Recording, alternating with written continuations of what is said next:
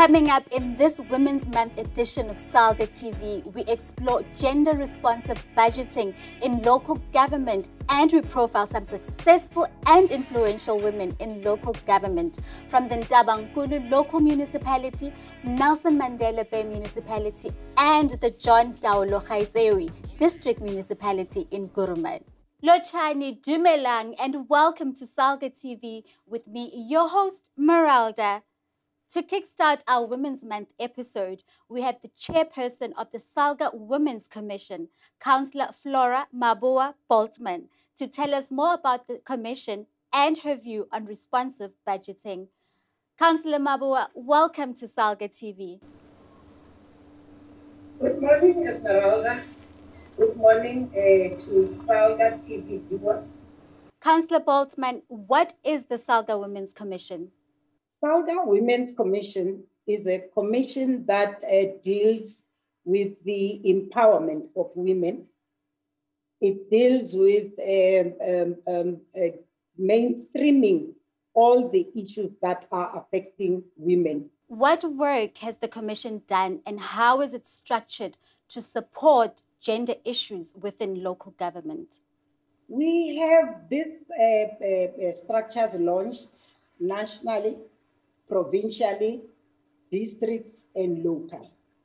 Now, we hold the mahotlas where we resolve on the program of action for women. From the national, the matters that are discussed there are cascaded down to provinces.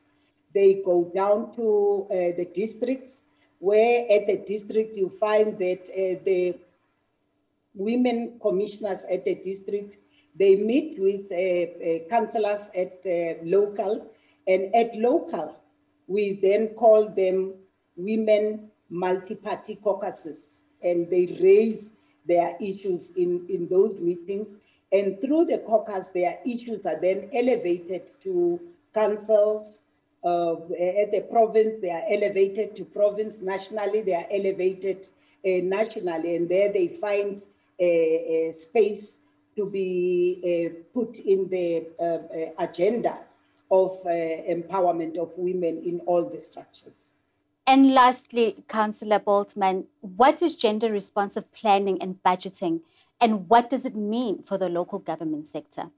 Gender-responsive budgeting aims at mainstreaming gender into public finance. Gender-responsive budgeting does not mean separate women's budget, but that general budget includes a gender equality perspective. This means that the differential needs and interests of women and men are used as basis of revenue raising and public spending.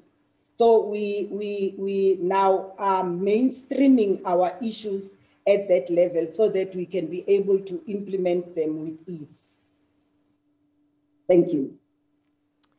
That's all we had time for today, Chairperson. Thank you so much for joining us. This is quite an informative discussion. Thank you. Up next, our SALGA correspondent in the Northern Cape, Dibandlela Nkume, takes a look at the role of women in local government leadership by visiting John Taolo Gaetsewe district municipality in Kuruman. He speaks to the Executive Mayor, Councillor Sophia Mosikadzi, and Chief Financial Officer, Ms. Kgalalatsang Morwane, about their roles in the municipality and how they contributed to the municipality's achievement of a clean audit outcome for the 2019-20 fiscal year. My name is Kgalalatsang Morwane, and I'm currently serving as the Chief Financial Officer of John Taolo Gaetsewe District Municipality. I am a mother and a wife, mother of 4 kids and a wife. Please take us through the journey of heading a unit that has managed through sound financial management to be at where it is now, as reflected in the recent 2 consecutive audit outcomes by the Auditor General. Thank you so much. So basically what we did was to get our basics right and ensure that there are sound systems of internal control in place. People who are supposed to do the work are well capacitated to do the work. We get relevant people, relevantly skilled to do relevant jobs. and make sure that all our governance structures are in place. Internal audit, risk management, we ensure that those things are in place and they are working. But most importantly, it's record keeping.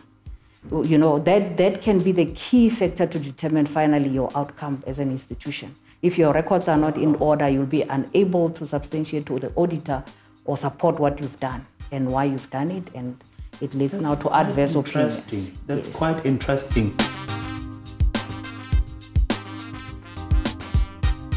CFO, please highlight for me challenges, your key challenges in this role, especially as a woman, and key successes in your career. One of the key challenges that I'm faced, or we face in local government sector as women, it will be like dealing with negative perceptions. You know, being perceived to say, no, if you see her successful like that, there's always somebody behind her. There's always something that she's doing to reach a point where she's at. And also to say that we do have our male counterparts. Yes, they have their role to play, but we also are equally capable to do whatever needs to be done. Thank you very much, CFO. In a few words, what would be your encouragement and advice to young women that are watching this episode that aspire to be in the field of finance? I would encourage them to say, look, we need that energy. We need those brains. We need the sector.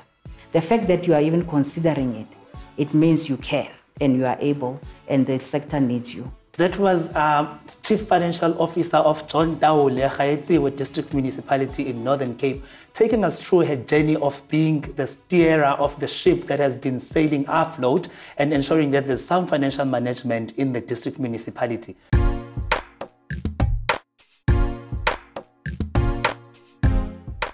I am Sophia Musikati, the Executive Mayor of John Taolo District Municipality in the Northern Cape. Tell me now, for someone who doesn't understand what an executive mayor is, briefly tell us what are your roles and responsibilities in the municipality as an executive mayor? The mayoral committee is actually playing an advisor role to the executive mayor. So my responsibilities as an executive mayor, because I am the political head in the institution, I must ensure that I advise the MM and take care of the day-to-day activities of the municipality. Sorry to cut you there. What is an MM? The accounting officer, the municipal manager. Oh, beautiful. Therefore, my duty is to ensure that when council take resolutions, the MM and the directors must implement those resolutions as taken by the municipal council. So what are the key challenges that you can highlight that you come across as a female executive mayor? And in responding to that, please do touch on the issue of financial challenges that you come across in managing the institution. I actually start as a mayor of a local municipality in a small town called Olifantshoek. It's about 100 km from Kuruman. I started being a mayor in 1998. Nice. And in that municipality, remember at that time you find mostly white people in the administration. So by then I was elected as a mayor. At that time it was very difficult because you are working with male counterparts, and know that it's always difficult for a woman to work with men. But in that case, in the municipality where I am right now, I'm working with a female speaker. I'm having 4 members of the mayoral committee, women with 1 man. And I'm working so nicely with them. Even if we have 1 man, he's very cooperative with us. So for me, it was not such a challenge because I always work with men. I respect them, and we also want that respect, that men should also respect women. What, as a parting shot and in wrapping up our chat, our beautiful conversation, what would be your encouragement to a woman who's sitting at home watching this SALGA TV episode? Would you encourage women to join politics, and if so, why would you do that?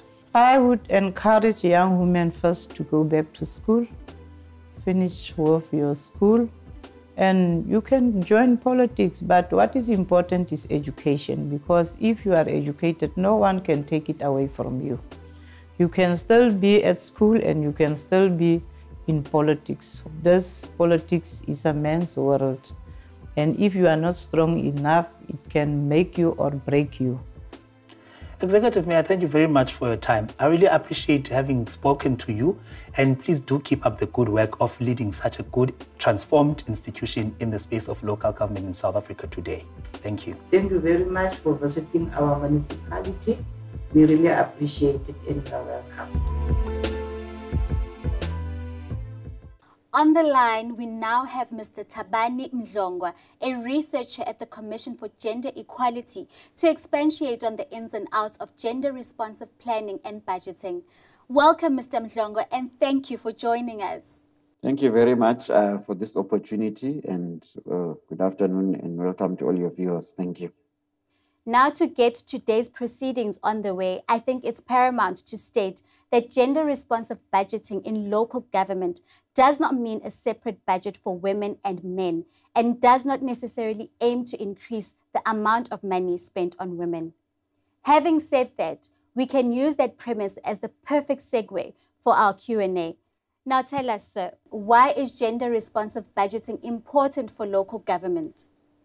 Gender-responsive planning and budgeting is important for local government because this is a means, in a way, in which you are able to empower local communities within a municipality.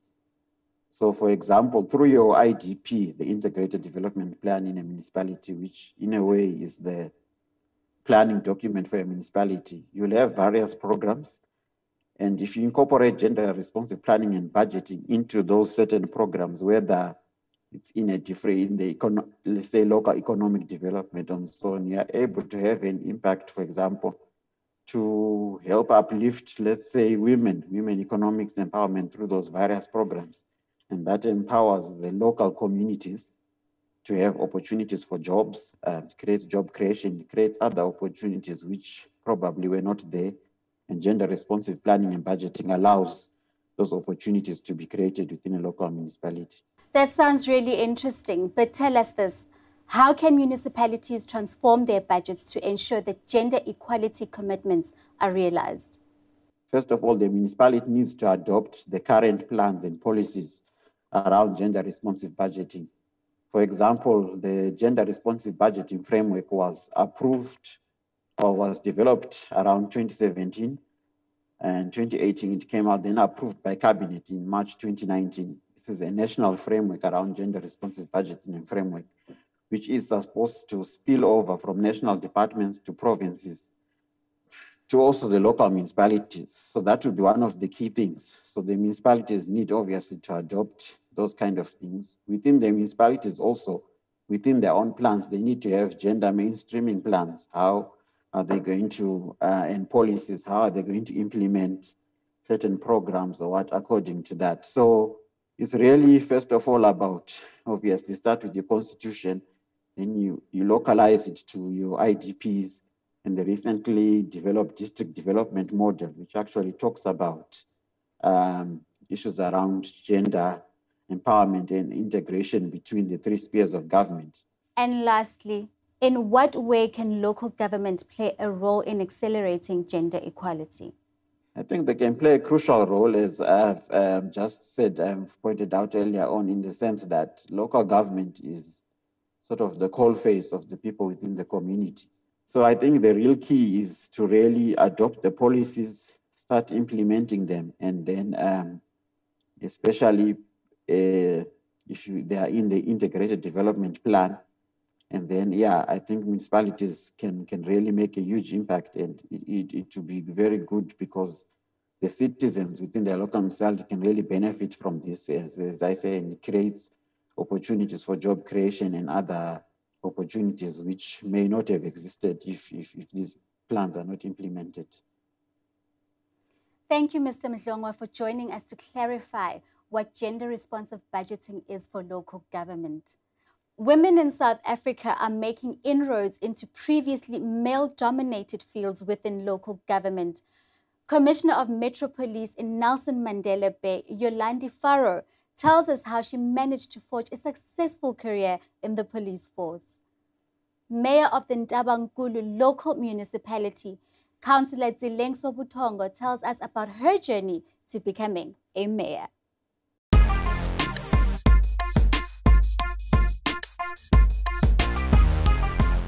I'm Yolanda Faro. I'm the Commissioner of the Nelson Mandela Bay Metro Police Department in Gqeberha. My journey as a police commissioner started in 1999 when I joined the traffic department in Cape Town. My journey started at Jinlo. This is a male-dominant environment, so it is unheard of for a female to be a commissioner. As a woman in a law enforcement environment, I didn't want to be seen like I'm in a position because I'm a woman. That is why I studied. I got a national diploma in policing, I've got a BTEC in policing, and I made sure that I know the department. I worked in the Department of Operations, I worked in the Department of Administration on national policing standards. I worked outside, I make sure I go on operations. So I need to really know what is the uniform that you're wearing, how does that fit and how does it assist you in your daily work. The buck stops with me. We have 3 functions, which is traffic policing, bylaw enforcement, as well as crime prevention. We also have a lot of joint operations where we work with the South African Police Service. We work with the Internal Safety and Security Directorate staff, which is the fire department, disaster management, the traffic department, and security services. And we also work with a lot of internal staff within the municipality, as well as external role players and the community. My responsibilities as the Commissioner of Gqeberha, the Metro Police Nelson Mandela Bay, it starts at a 24/7 basis. My diary is never going to dictate for the day. It all depends what is happening outside. Whatever happens outside, it might start 2 o'clock in the morning with a protest action. It might start even 12 o'clock the evening when they sorted one of my members or one of my members is in an accident. I believe that you must be there for your members, not only in good times, but also in bad times. What I love about my job is that I can serve people. But also, this job is not about a salary. You need to have a passion for what you do. It is a thankless job. People don't normally thank you for what you do. Very few people thank you. Lots of complaints, even if you've done something good. It is important for me that my staff must have the same passion that I have. I think as a woman, you bring a certain dynamic to a policing environment. We need men and women in the police. However, we need both to complement each other, not to compete, but to complement. A woman will have a different type of approaching a member of the public. If you go to a child and as a woman you will speak to a child if he has done something wrong, you will do that from a motherly point of view, but also in a stern way because you're in uniform. So I think to have women in a law enforcement environment, it is not negotiable. Hello, Commissioner, can you please sign this for us? Which one is this? We've got the handbook for the members of the Metro Police. If I look 5 or 10 years from now, I would like women to be more prominent in policing environment. Come out of your comfort zone and be the government, be the local government, be the civil society that you want to see.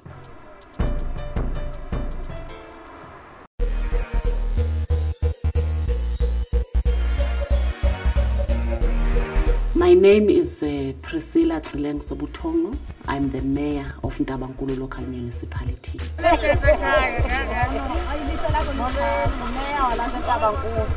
I started as an intern in local government. Then I was appointed as an officer. I served in 2 managerial positions. I started being in middle management here in Ntabankulu local municipality as a manager responsible for IDP, which is Integrated Development Planning, Municipal Performance, and IGR, which is Intergovernmental Relations. Then after that, I worked as Corporate Services Manager in the Alfredo Development Agency. Then in 2016, that's when I was introduced in council.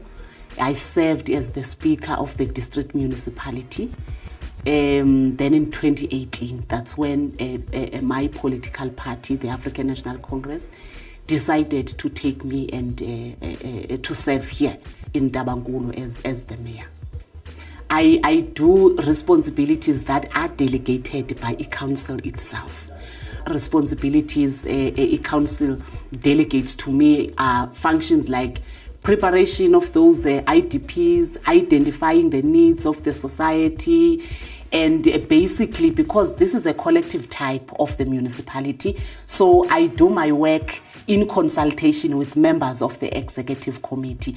So as the mayor, I am presiding over the executive committee, like the chairperson. You need to fast track Lendo job evaluations as well, because in the last council meeting we submitted some few positions. When my day starts, I come in office around 8 o'clock. Maybe it's important for me to highlight that I'm not an office person. I love or like working on the ground, interacting with communities, engaging with communities at that level, and also take them through the processes, planning processes of the municipality, because not all of them understands how projects and programs find space in the IDP. So that's what I do basically on a daily basis, because not everyone has resources to come to town to see the mayor in office and all that. The challenges are minimal. It depends on how you look at them, because we know how our society at times look at us in terms of gender. This is a woman, this is a male. Then there are those perceptions in the society that there are duties and responsibilities that cannot be done by a woman. But on a daily basis, I try to make sure that I dismantle those assumptions, because it's something that I believe it doesn't exist.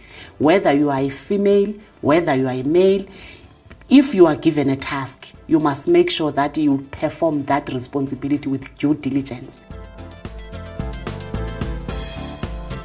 In 5 years to come, if you can see in Ntabamkhulu as you came in, it's an underdeveloped municipality. And even our economic hub, which is the town, it still looks backward when you compare it from other towns, even the neighboring towns like Mount Frere and Mount Elif. I want to see it at that level and beyond that level. To discuss gender-responsive planning and budgeting in local government, our Johannesburg SALGA TV correspondent Bonolo Selebano spoke to Minister Nkosazana Dlamini Zuma, and here's what she had to say. Minister, before we begin, I'd like to thank you for joining the discussion on how municipalities can contribute to gender equity and women's empowerment. Thanks for having me. Now, for the purpose of introducing this theme, what is gender mainstreaming and why is it such an important mechanism for realizing gender equity? So gender mainstreaming is important in the sense that government is trying to ensure that government policies in every department do look at the impact on women, and they include women. So as we develop policies, we ensure that those policies must result in a better life for women. And Minister, budgets themselves can actually be important tools or mechanisms for realizing gender equity. And this ties into the idea of gender-responsive planning and budgeting. Now, what does this mean for government? Because gender-responsive budgeting and planning means that you can actually calculate in every rand how much of that goes towards women's empowerment and emancipation. It's a budget that must work for all, for men, for women, for children. It's a budget that goes together with the mainstreaming, because mainstreaming alone does not help if the budget does not go with it. So gender-responsive budgeting means that all those policies are budgeted for. Because at the moment, we have the policies, but we can't tell how much of government's budget is going towards those policies that impact directly on women. Local governments are among the role players that are responsible for institutionalizing and implementing gender-responsive planning and budgeting. In what ways can the sector play a role in achieving this? Well, I think that the local government sector indeed is uniquely placed, even though not exclusively. It is uniquely placed because, one, they can do this through the IDPs right at the beginning. They can be able to say this IDP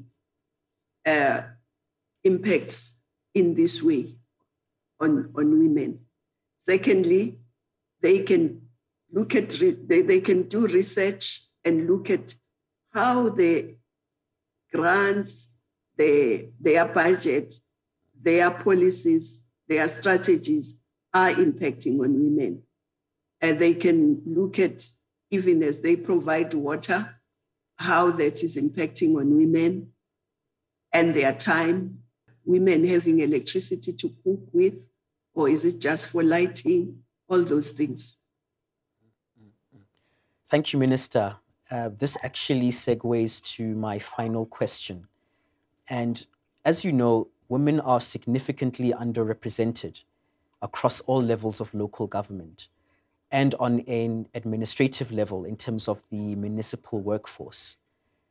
Now, with the elections in mind as well, what are your thoughts, or what are your recommendations towards political parties and the local government sector on how they can promote the participation of women in the sector?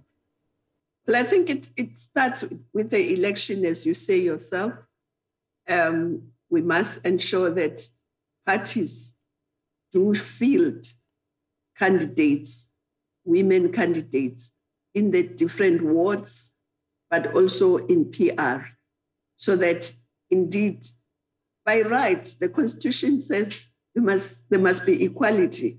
So in reality, it should be 50-50 at least in the council. So we must work very hard towards that.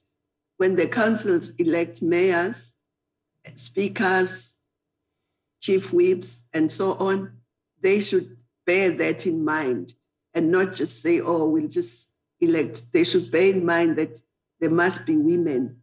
Minister, thank you for sharing your time and your perspectives. Thank you and take care. Thank you very much. Thank you. To close off the episode, we play out with an exciting insert featuring women in disaster management with a special focus on firefighters. Do follow us on all our social media platforms to keep up with the latest hot topics around the local government. That's all we have time for on this edition of SALGA TV. From me, Meralda, your host, Nisalega Mnandi.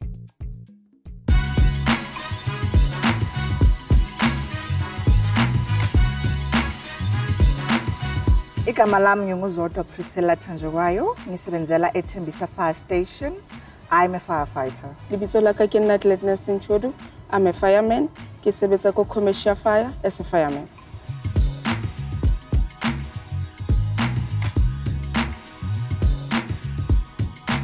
I specialize in rescue technician. Njalo mangifika emsebenzini kwamele ukuthi ngimake sure ukuthi imoto engizosebenza ngayo ready and available for my community. Di rope tse ke tlo di sebedisang ko sining e ke tlo yang go yona ha ibanyaneng ho tlo bana le rescue call. Di rope tsa ka tlamehile di dule di le ready and di sa lemala. Kwamele ukuthi ngicheke oil, ngicheke fuel or diesel if it's there in the vehicle, ngicheke ne disc if it's valid. The equipment tsa rena tsa hydraulic tsena re tsena le ntsona ka rakolong di ready hore ha ke qala ke di sebedisa di tla be di sebetsa. Metšhini ya rona ya hydraulic ina le hydraulic oil kapa petrol, and then rena le di breathing apparatus re di sebedisang re di bitsa di SCBA hore di na le moya na ene di a sebetsa hantle, because sometimes o ka ro kena mollong wa fumana hore o batla moya o wena o tlameileng o sebedise ha o hema, o fumana hore ha o fihla mane moya o wa o I'll be taking over from ishift ebizobe iphuma. So kwamele ukuthi ngicheck ukuthi yonke into isesenjengoba ngiyazi ngakhona. Mentality ya hao itlamele ibe idule ile chatsi hore ha o ya kholong o kgona perform to your best ability to save bophelo ba motho. What motivated me to become a firefighter is ngithe mangikhula ngikhule ngazi ukuthi umsebenzi wabo baba besihlala sibona kumsebenzi oyenziwa abo baba. Kodwa ngithe mangibona abantu besifazane baqala basebenza ku fire department bamgelekile ngabona ukuthi nami umsebenzi engawenza ukuthi ngikhona ukusiza umphakathi wethu esiphila ngakuona. Sengikhuthaditseng haholo gore ke ne ke rata ho sebetsa ka batho le thusa like who protect maphelo a batho le protect dintlo tsa batho tse tjhang because sometimes o fumana hore ntlo ya motho ya tjha and then ha o kgone ho save. So that thing it motivated hore le nna ke etsa mosebetsi o so that ke tlo kgona ho thusa batho hore ba kgone ho ithusa le bona.